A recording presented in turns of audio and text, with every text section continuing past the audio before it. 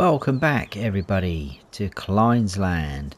Just going to give the Fent a little bit of a wash off from the last episode.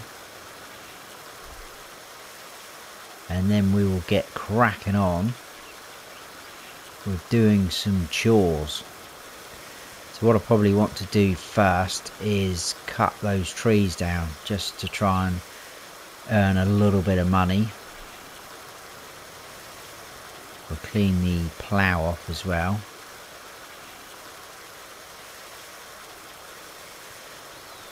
I'm not too worried at the minute about getting rid of the stumps, but we will do that at some point, whether I do that off camera or a little bit later. But I just want to cut the trees down, collect them all up, see how much we get. Probably not a huge amount. I was thinking about even getting rid of this tree here,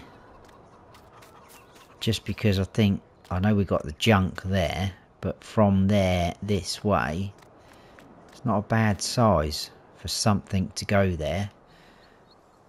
Quite what, I don't know. I'm going to leave that tree though. I quite like that one. We don't want to destroy too much of the farm area.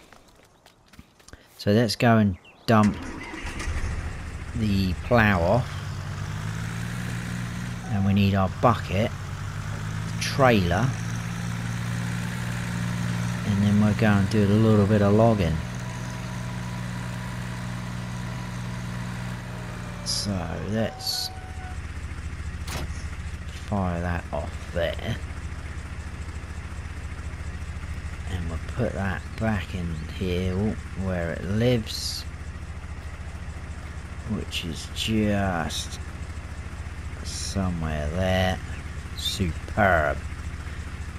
And then I think our bucket was in here, wasn't it? Yeah, there it is.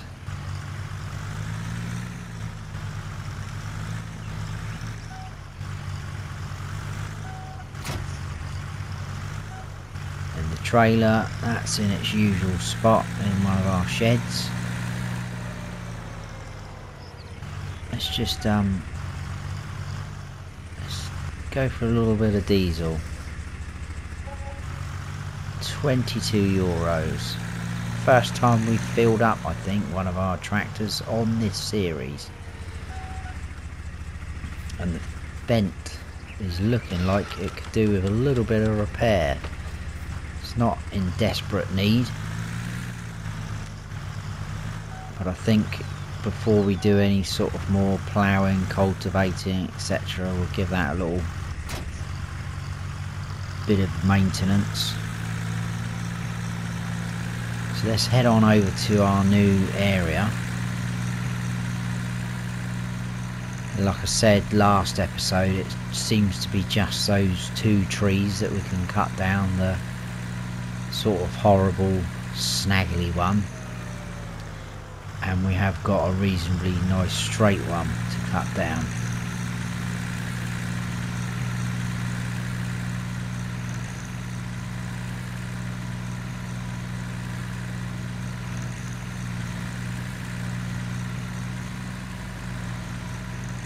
So let's start with let's go about there, because what we need is for that to fall into our land, otherwise we're going to have trouble.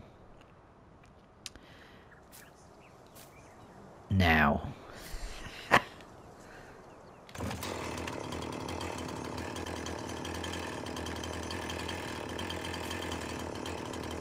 we want to get as low as we can,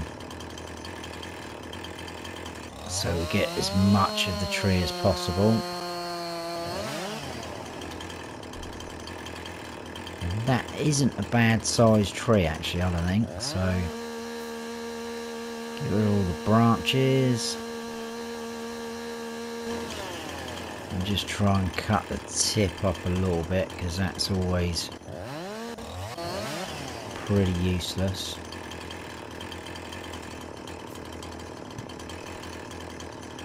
So we need to make sure we're going to be able to pick these up. It's not a thick trunk, but We don't have super strength, so we're not on PC. So let's just see what we can lift up. That should be manageable. There we go. We'll drop the smaller ones in here.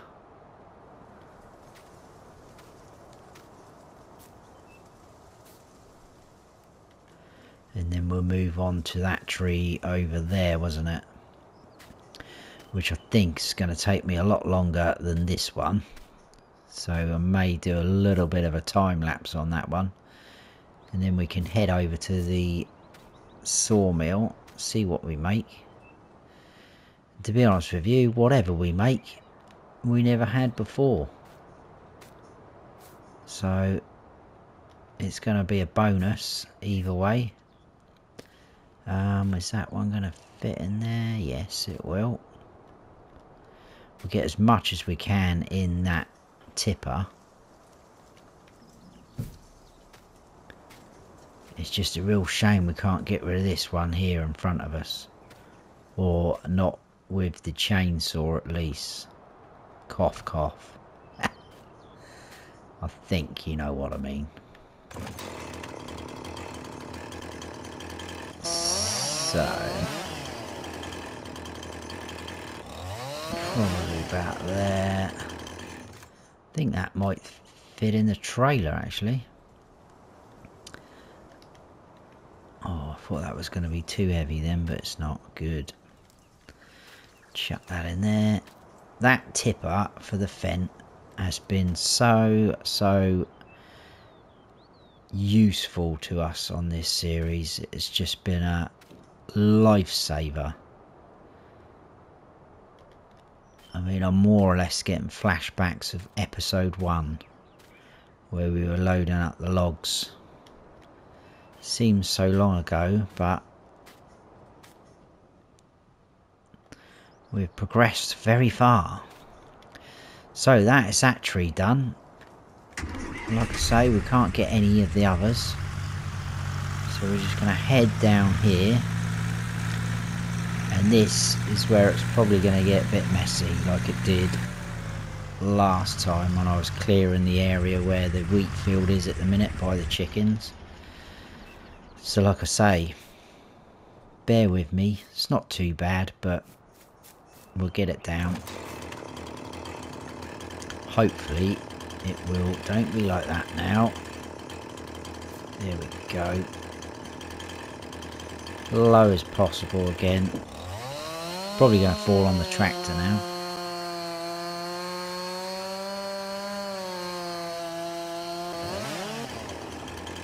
No, don't fall that way. Right. Let's get it cut up anyway.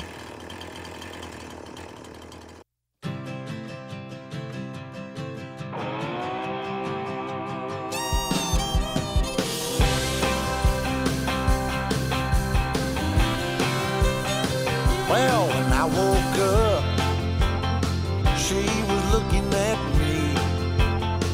She told me I've been cheating on her in her dreams. Lord, it wasn't a thing I could do or say to change her mind any way. She told me that things was gonna change. If I wanted her, I couldn't stay the same. So I stopped going out on Friday nights. I stopped drinking with the boys. Yeah, everything she asked I left in the past, just to try to bring her joy. For the record, it can't be understated, all I've been domesticated. She told me to top off her Jeep, the one I bought her when I sold my old GT. And I bumped in to my good friend, and he asked me where the hell had I been. Right, we are almost there. I had to cut these bits up into silly little pieces because I just could not pick them up. And it's obviously the trunk as well, so it's the thickest part of the tree. Can we put these straps on from here just to be a little bit more realistic? Yes, we can. There's no straps on the front, but we're fully loaded with a little bit of foliage poking out the back. So what are we thinking? How much are we going to make off of this? I don't think the snarly, snaggly tree, whatever you want to call it, I don't think that's going to give us that much money. Although those stumps are pretty thick. It's just a shame they're so small at the minute. And the other tree wasn't a bad size. If we can get, well, 5 grand would be nice. I don't know if that's wishful thinking. I don't see why we couldn't make that much. But we will soon find out. And then I think once we have sold this off at the sawmill, we'll grab, I think we'll grab the lizard again and our cedar.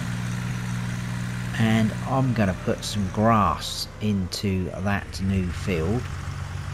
I know some of you might think that's a bit of a waste, but now are we going to get all that? Let's turn that off. But it's all going to be in preparation for us getting cows. Obviously we have only got 9,000 euros now, just over, but hopefully this is going to produce a decent amount. Hopefully, he says. Oh, I tell you what, that was a pretty good guess. 5,734 euros. That gives us 15,000. I'm happy with that. That's not too bad. Off of just 2 random trees, which, to be fair, weren't really in our way, but they were there to be chopped down and made money off of. So we'll head back. I'm not too fussed about parking up any of this. I can do that later. See, we've got all these sort of trees as well. The 2 more snarly snagglies, but I don't want to destroy the loveliness of the map too much. But if we need to make a little bit of money here and there, it could be options, because that at the end of the day is what forestry is all about. Right, so let's grab the lizard and then our cedar. I'm only grabbing the lizard because I just think they match up brilliant, these two, colour wise. The blue's a little bit off, but so right, we've got hardly any seed, so we need to head up to the shop and purchase some. I might actually be cheeky and get a pallet of seeds and leave it up the shop. I'm sure Graham won't mind. If he doesn't mind us phoning him up at 8 o'clock in the evening to come up and buy new pieces of equipment, he's not going to mind a couple of little pallets left behind, is he?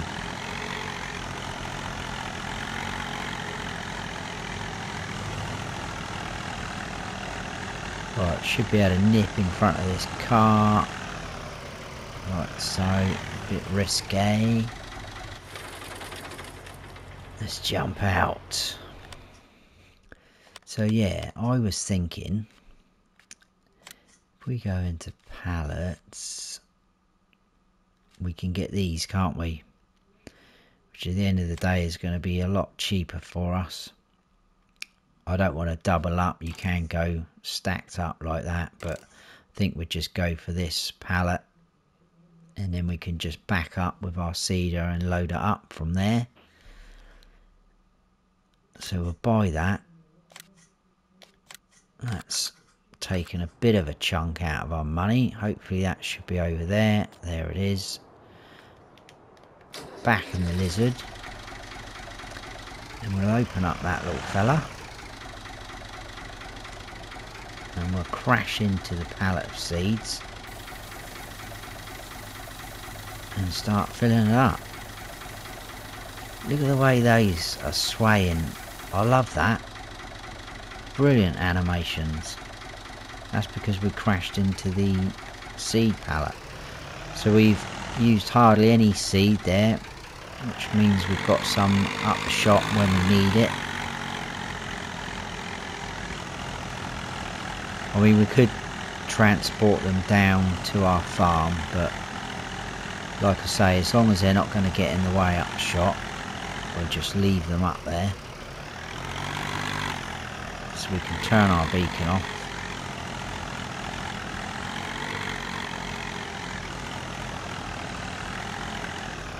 And we'll swap over to grass. There we go. I think we'll go around this way first. So turn on, off we go. I don't think that branch is going to be a problem actually. It doesn't really seem to have a collision on it. But it does stop you from seeing where you're seeding.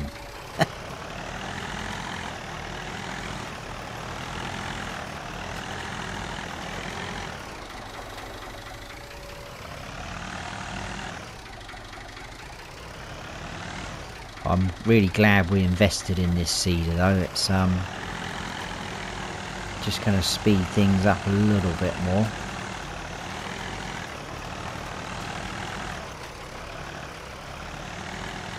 And talking of speeding things up, let's get this field done with some grass in. I told him what she told me. If I didn't change, she was gonna leave. So I stopped going down on Friday nights. I stopped drinking with the boys. Everything she asked, I left in the past just to try to bring her joy. For the record, it can't be understated, I'm domesticated.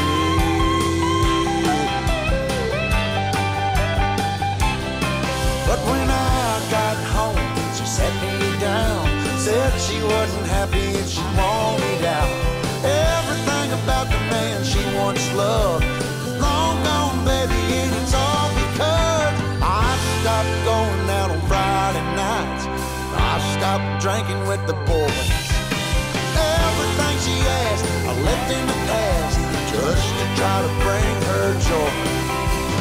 For the record, it can't be understated, Lord, I've been domesticated.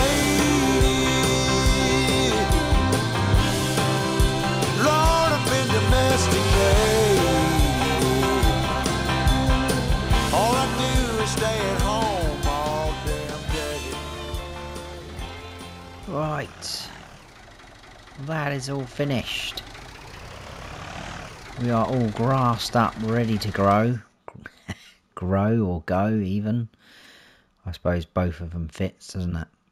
Right, we're not going to be able to see that because grass is turned off. That looks hideous. But if we do that, there we go. That is our field. But we've just put grass in. We'll turn that back off because we don't want that to strain our eyes.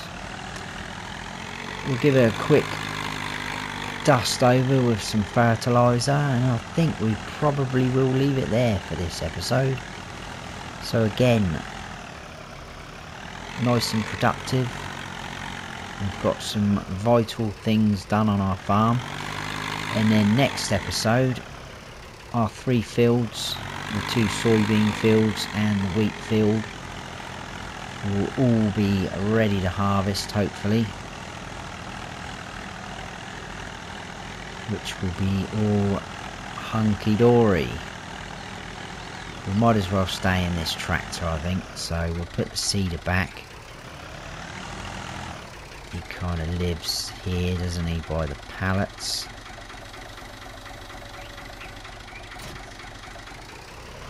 And we need our fertiliser spreader, which is probably empty.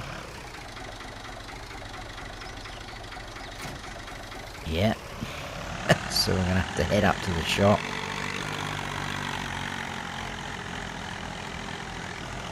And purchase some.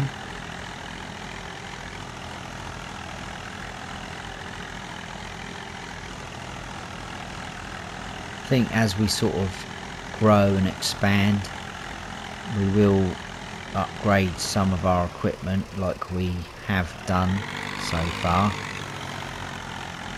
But obviously we're not going to be heading into too big a machinery, but just things like these spreaders. Just go for something that's similar sort of size, but it's got a better capacity, because I always get confused between this and the lime one. I think it's this one that is 350 if I'm not mistaken. I am going to double check, because why are we all the way down there? 350. So again, we want to go for, we're not going to go for pallets, we'll go for the single bags. 100, 200, 300, 350, I hope. That's the last one. Ooh, too far.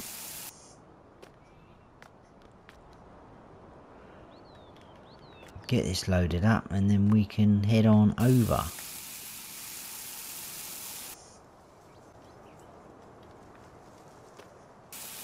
Right. That is the last bag. That should be 350. Excellent. Raise that back up. We'll head back over here. Give that a nice little coating of fertiliser. Obviously that field, because it's quite a good size, I'm pleased with that field. It doesn't have to say a grass field. As we expand and get bigger, we can buy one of these sort of designated grass areas. I mean, they don't even have to stay as grass areas, it's just what they are on the map at the minute. So let's try and do this without running out.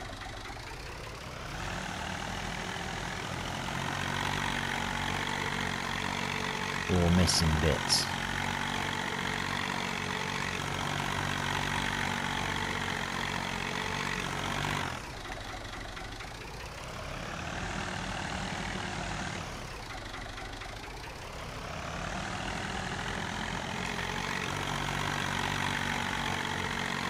Better.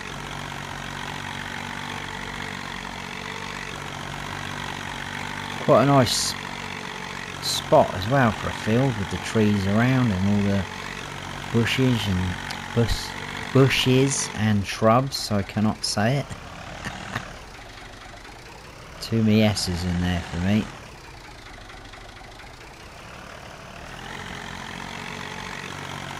I may even get rid of the stumps off camera. That's going to mean repairing our stump grinder though, which is obviously deteriorating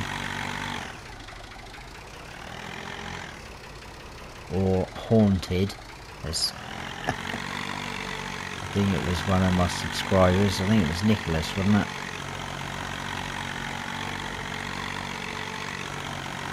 Said that it is haunted, that storage barn that I put it in.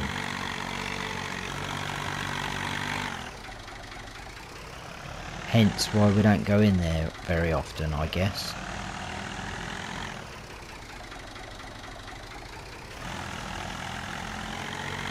Right, so we've definitely got enough fertiliser. I think I missed a little bit under that tree as we started. So I'll do that as well. We'll head on down this way now. And we should get a nice return of grass off of this field if we look after it. Double fertilised. It's a good sized field.